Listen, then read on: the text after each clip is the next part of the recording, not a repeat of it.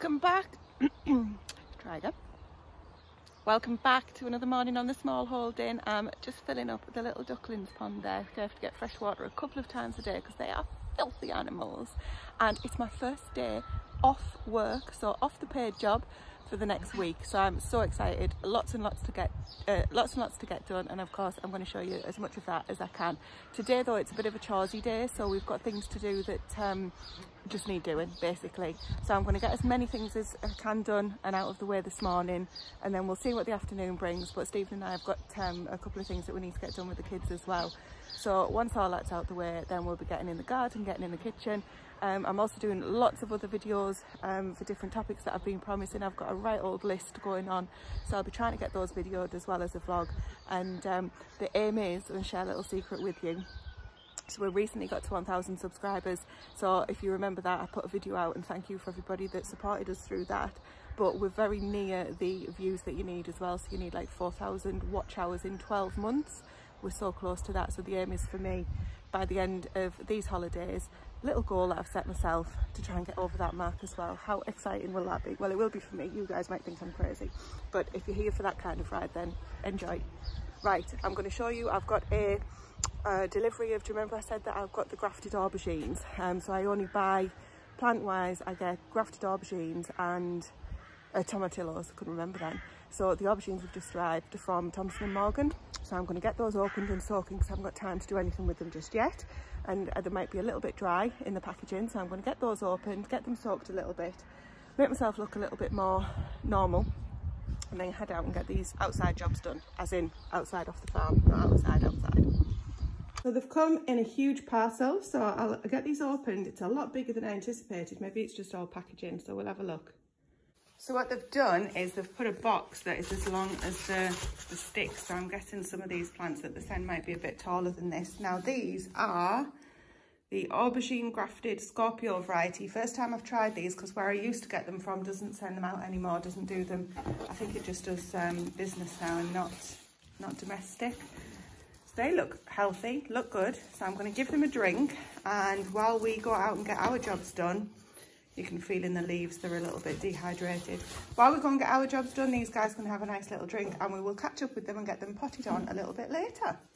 One of the aubergines has actually snapped. It was the one that was looking a little bit worse for wear than the others. Two are looking good, so they're soaking and fine. So I've just emailed Thompson & Morgan, the company where I got them from, and asked for a replacement. So we'll see how they do. Back home, and this is what we're working on. Doesn't look very interesting. It's got no veggies in it, but it's right at the front. So this is where we have the honesty box, and this area here just gets totally overgrown really quickly, and it's starting to look really untidy and messy. So before Stephen gets home, I thought it'd be a nice surprise if me and the kids get this done. We've bought some bark, ground bark, whatever it's called, wood chip type stuff to put down, but I don't know how many bags it's going to take, and there's some really big thistles there as well. So I'm going to start working on that, get that finished, and hopefully when he comes home it'll all look lovely and pretty. Well, that's it, we're done. So we've done the front garden, and we've done the bit that I've just shown you, so we'll walk over and see that. Stephen is due home any minute, so hopefully it'll be a lovely surprise for him to see that it's looking nice and neat and tidy. I know I'm pleased with it. There's all the weeds coming up in the driveway and things like that, but I'm not bothered. So this look is what it looks like now. Let me flip you around and show you. There you go, that's lovely, neat and tidy. We picked up this this bark from the local garden centre. It's not cheap, but do you know what? It's worth it, because that looks so much better all the way along to there now. And all of the driveway and everything like that's been at the entrance. I've taken the lawnmower over that. That was interesting. Yeah, good job done. Isn't it, lambs? Well, I'm going to have a well-earned cuppa now. As I say, Stephen will be home any second. So we shall have a cup of coffee, cup of tea together, and see what is planned for the afternoon. Well, Grace gets the lambs out for a bit.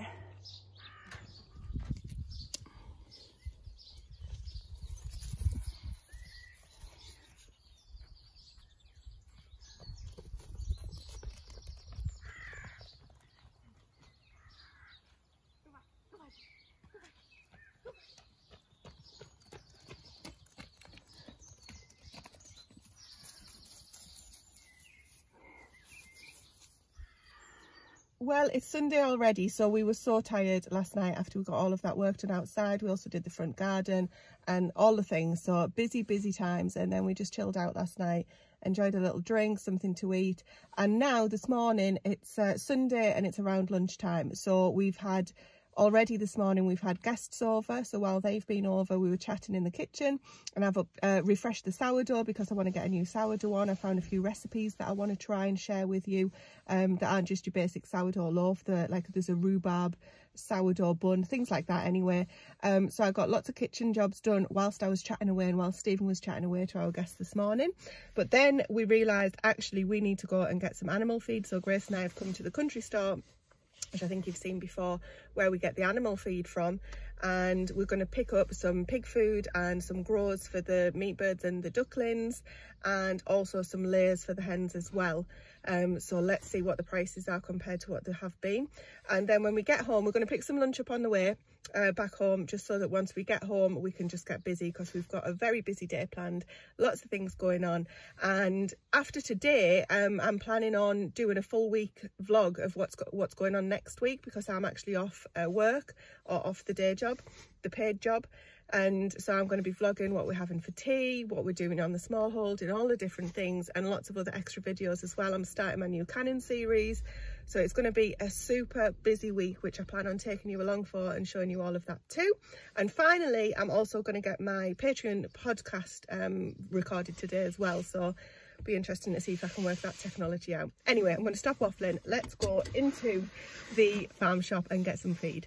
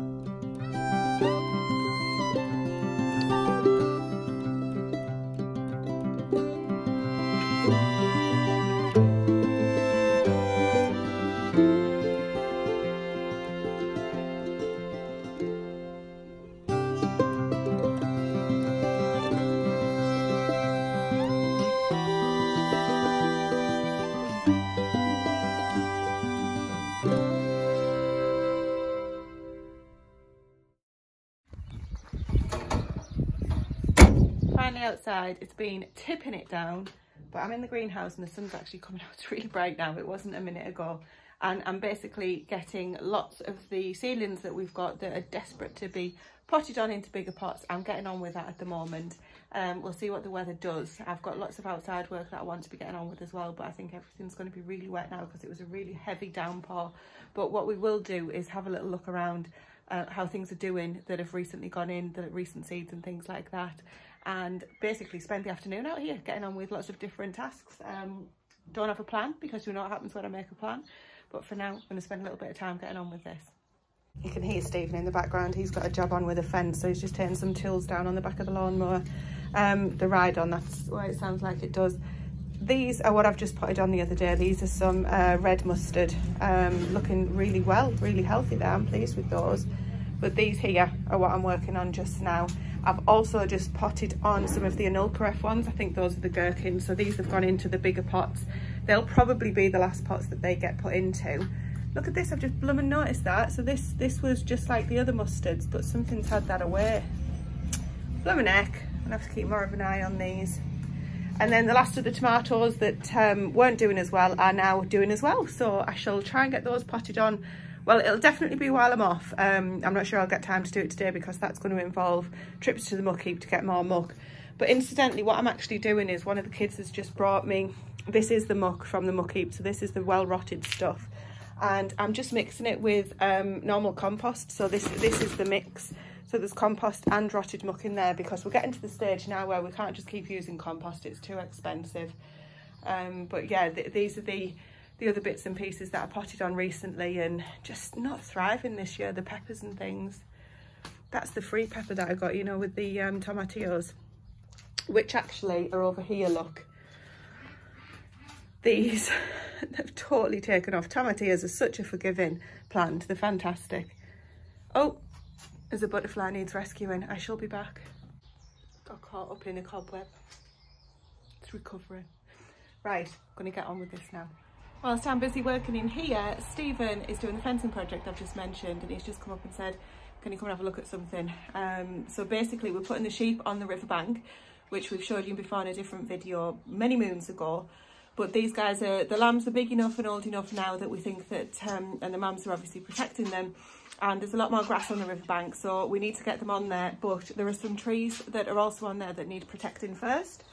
So Stephen's just been and got the posts. So he was telling me that the timber is like doubled again in price. It's just ridiculous. So we're going to work with what we've got. He did get a few of the smaller posts, and we're just going to figure out how and which trees need protecting. Some of them sadly didn't make it. I did lose a plum tree that we put in down there. Anyway, let's go and have a look.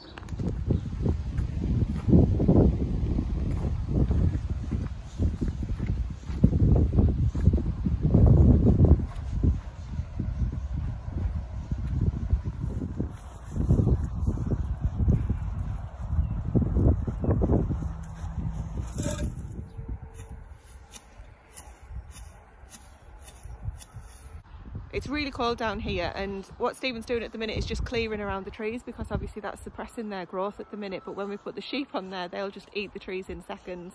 So what he's got is a few of these posts that I've just mentioned, and he's going to try and place them around the trees with some stock fencing, although that won't be high enough, so we'll see what he comes up with, just to stop the sheep from being able to get to the trees, hopefully.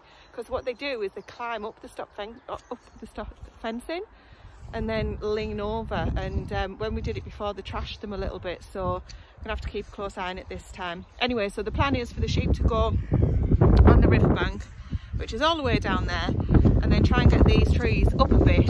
I think what we might do is, once we've cleared it somewhat and when they come off, we'll figure out how to put something around the base and mulch them, so that the grass isn't always competing. So we'll have a look, see what he's doing. So we've settled on, how tall are these posts? 6 foot? No, just under 6 foot. So we could have got the 8-foot posts, but they were ridiculously expensive. So we're going to have to place these posts a little bit further away, so that the sheep can't just lean over like I mentioned. But Stephen just reminded me that it was actually when they had these electric fence posts that they leaned over and the fence collapsed previously, so hopefully that won't happen this time. So he's going to hammer these in and then put the stock fencing around the little square that he's created. We were thinking that we could have used the 8-foot ones and just doubled the height of the stock fencing and then put them closer so that we didn't lose as much ground, but obviously with the cost it was just ridiculous. I mean, the price of timber's gone through the roof, as I say, so we've gone for this option. We've got lots of stock fencing spare, so we're able to do that and just set them a little bit further away. And to be honest, it feels a bit safer for me, because it gives a little bit more space around the tree for it to thrive. I think what I might do is get a load of muck, the rotted muck that I showed you that I'm using in the greenhouse. We've literally got tons of the stuff, and to bring a couple of barrows down maybe and suppress it that way. It's difficult because I can't get in because of the fence, so I'm not sure how we'll do that. Lots of people on the train. Anyway, I'm going to go back up the greenhouse and get on with my jobs now, and hopefully in 2 or 3 or 4 years we'll actually get something off these trees. There's 2 hazelnuts, a red one and a green. I got distracted on the way up. This little guy was floating around in the horse's water. He has just been moving, or he. Hope you're okay, little thing. I don't know whether the best thing is to leave him outside for the wind to dry.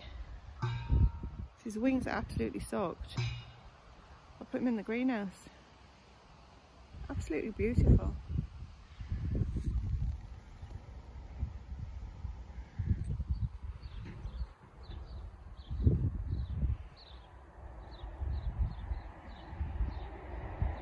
Well, I wish this blooming weather would make its mind up. It's too hot and too cold. It's been raining and it's absolutely boiling now. Anyway, Stephen's still busy down the riverbanks getting that sorted out. I've potted on quite a few things which I'll show you just now, and I can't remember if I said or not, but he has made some improvements to the cold frame. So these got whipped away in one of the latest storms that we had, so he's made some improvements to one, and hopefully we'll get round to doing the second one. I might remind him about that and see if he gets around to that today. I've got a load of stuff to go in it, which is really why I want it fixing, so that we can benefit from having the cold frame, because everything that I've got has been in the greenhouse up to now. Now, unfortunately, some of the brassicas that we planted just the other day haven't survived for whatever reason. So they did have pellets and things around them, the organic pet-free pellets, which I know not everybody agrees with, but we suffer so badly here. But they've just not worked. They've just died off, a couple of them. So I do have some spare brassicas to go in, so I need to get that. So I'm not going to try and do that today, though. I'll get that done as one of the jobs this week. But I'll show you what's going on in this cold frame that I'm stood next to now, and I'll quickly show you what I've potted on as well. So these are all the squash that we potted on. There's a couple of courgettes and there's a couple of different types of squash. There's the crown prince. These are cucumbers actually. So what I will do, once these cold frames are empty of everything else, I'll use them to grow things in, as in for the full life. So the cucumbers could sprawl in here or whatever. So these frames might end up being open in the summer all the time. But this is the upgrade that he's made. So he's made like a wooden frame along the top and the edge, and to support obviously the plastic, so it doesn't get snapped or become too degraded. But you can see these bits here are just held in with some funky old drawing pins.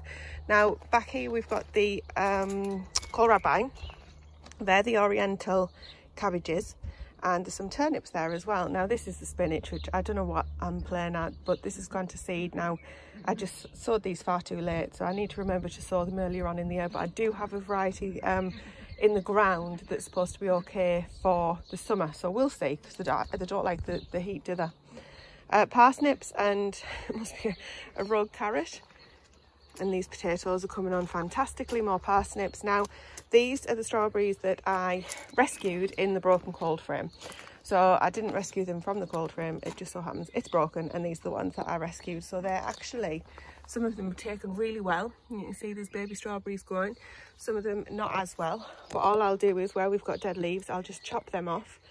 And then this is the cold frame that I'd like Stephen to try and fix up for me, because what I'm going to do is, now these strawberries are doing better, I'll get them taken out of here. And actually that's the other spinach over there hiding, that for the summer hopefully. And if Stephen can get this repaired, then all of the things that I've potted on can go in there until they're ready to go in the ground, just to harden off a little bit. So some of them won't need it, but you never know. So we've got some Siberian kale. I've just started moving these through when I thought I'd show you what's going on. We've got some red mustards, we've got black Tuscan kale. You, Miss Chicken, are not going to be eating anything here. This also a Portuguese kale. Now these are the sweet corn, took a little bit of a battering in the rain that we've just had. Leeks are to go in at the bottom. Mustard, red mustard tatsoi, tender stem beans, different type coloured beans here as well. And that's the Portuguese kale, so that must be the, oh no, this is, what is this? Hang on, we can see together. Oh, this is the kohlrabi. So we've got lots of different types of things going on here, and I'll get some of these in the cold frame just until I get room in the ground actually for them as well. If I leave them out, the pigeons will get them. So I shall carry on. Might have to have a sit down and see where we get to. I've also rescued a couple of lettuce as well that I'm going to get potted up. We'll see how we get on for those. There's some more of the kohlrabi here. I want to put labels in each pot. I don't like using too many plastic labels, but I just get lost otherwise, so I'm going to have to. So these are the different types of kohlrabi that I showed you before as well. And tomorrow on Monday, hopefully I'll show you on the vlog, all of these squash I'll start getting put in. So I've got a plan for those in the ugly area, as I call it. But that's going to be a heck of a lot of work. So in the meantime, this is my little station, working, busy working on. Got my bucket of muck, and I'm just going to keep on going until I run out of muck or compost or energy, really. I have to be honest though, it got too hot in here again and I started feeling a little bit queasy, so that's why I've come outside. The polytunnel's going to need watering, and the onions that I put in there are just not doing very well at all, so I may have to bite the bullet this week and get those took out and put something else in. So I'll see, and I'll share that with you on one of the vlogs. So I'm going to get that watered.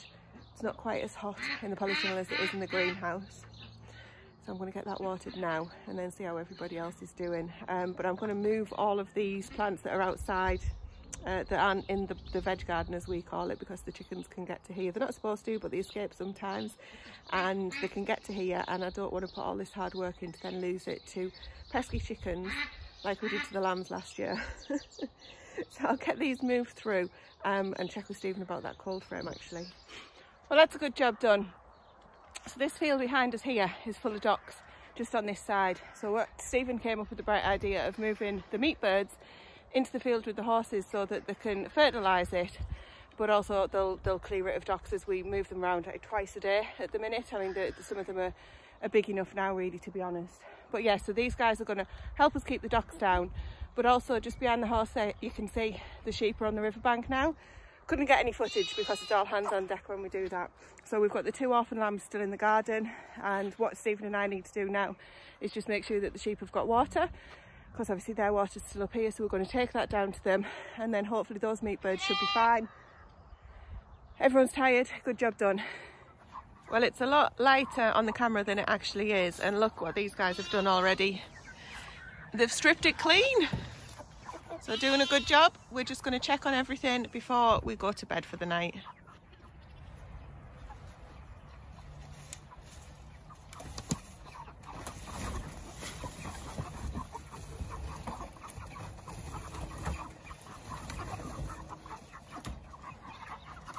Fresh ground. It's one way to keep the weeds down. Stephen's just going to get them some water, and I'm just going to walk down and check on the lambs. That white dot there is an escapee.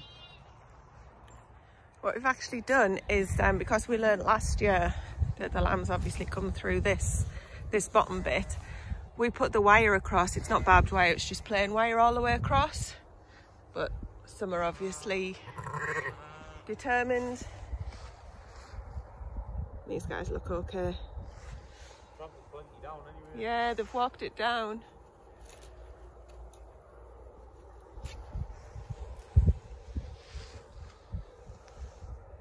She's back through.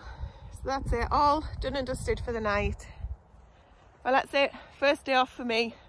Pooh Stephen's back to work tomorrow. So thanks for watching. We'll be back bright and early in the morning. Take care. Bye for now.